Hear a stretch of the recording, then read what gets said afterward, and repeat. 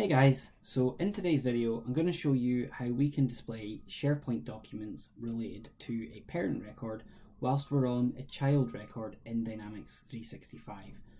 This came about as a result of a query from my friend Sara Lagerquist, who asked whether this is even possible, and I've done a little bit of experimentation with Power Automate and I've created a flow to do this.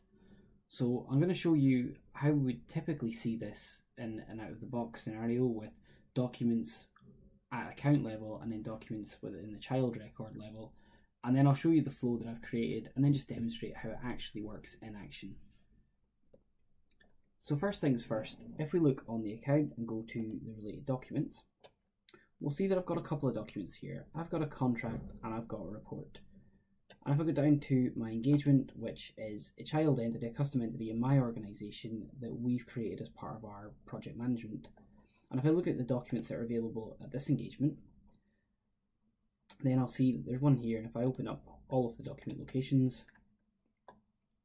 then I can see that there's 3 documents available, but frustratingly, I can't find that contract or that report. So if I needed to refer to that for whatever reason, I'd have to navigate back to my account level record, then open the related documents grid,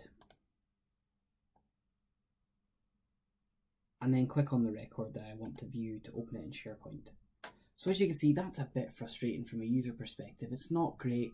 They have to do a lot of clicking around, see the record, the document that they want, and then they close it, and then they have to navigate back to the record that they were on in the first place, which is not fun. It's a bit distracting for users, and it leads to a lot of frustration with having to move around.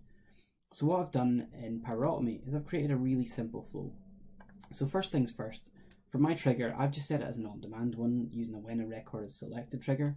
Obviously, for your own purposes, you could use whatever trigger you wished. And then there's really just 2 actions that make it up.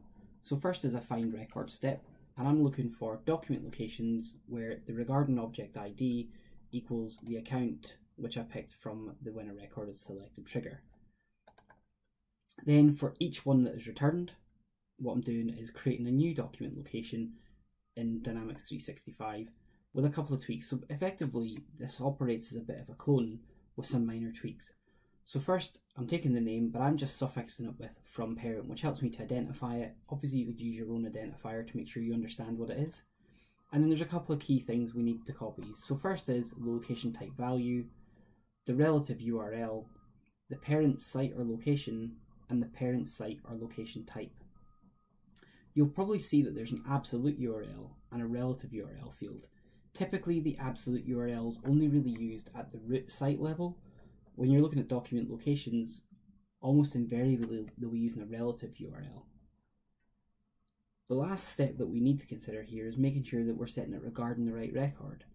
So what I'm doing is I'm setting it regarding the engagement that I've taken this from, and then making sure the regarding type is set to that engagement entity. And that just makes sure it's going to be related to the record that I want it to be related to. So if I go back to my record here and I run this flow,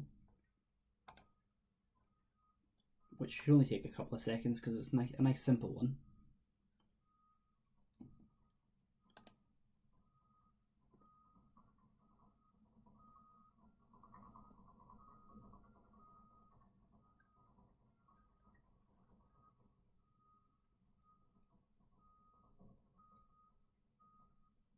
There we go, our flow's run.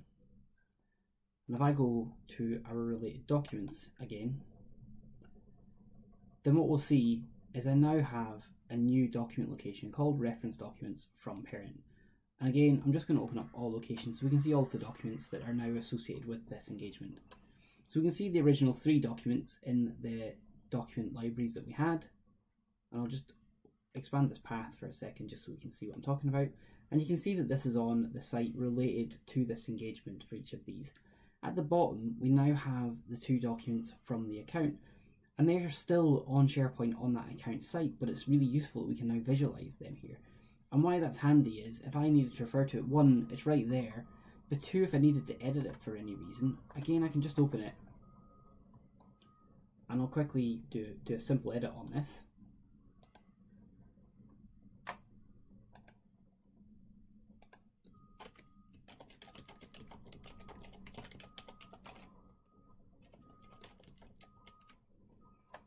and then we can close that again.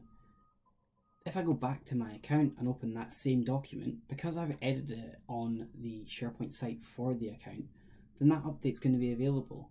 And so, as you can imagine, that's really powerful and really simple from a user perspective. They don't need to remember which record to go to find the right document to then make an update. They can just see it from the record that they're operating in.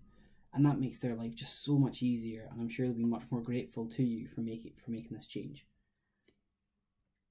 So this is just one really simple scenario. Obviously, in this instance, I've made it so that it's using a parent-child relationship, but the reality is actually you don't even have to have a relationship between the records. As long as you can identify a document location and you can save it, then it'll work perfectly for you.